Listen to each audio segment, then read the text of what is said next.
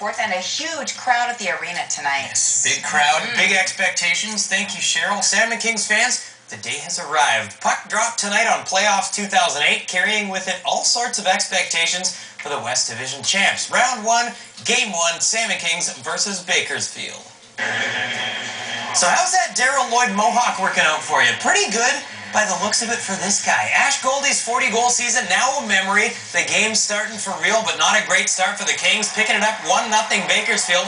They scored just 43 seconds in. How nice does Kevin Estrada look back in the lineup? Gunning for the tying goal, but denied by Yutaka Fukafuji, who then stymies Ryan Wade. At the other end, Billy Thompson stopped 13 of 14 shots in the first, and then got a little help in the second.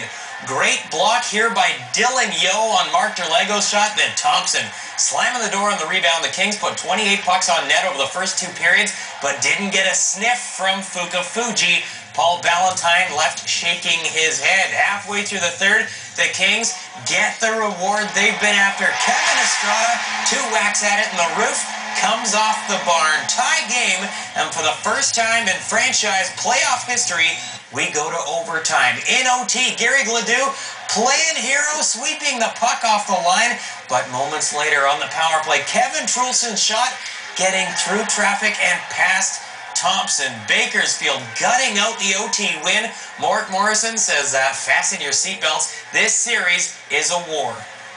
They're a good hockey club, and we don't really expect to come in here and blow them out. And I thought their goaltending was excellent, so was ours.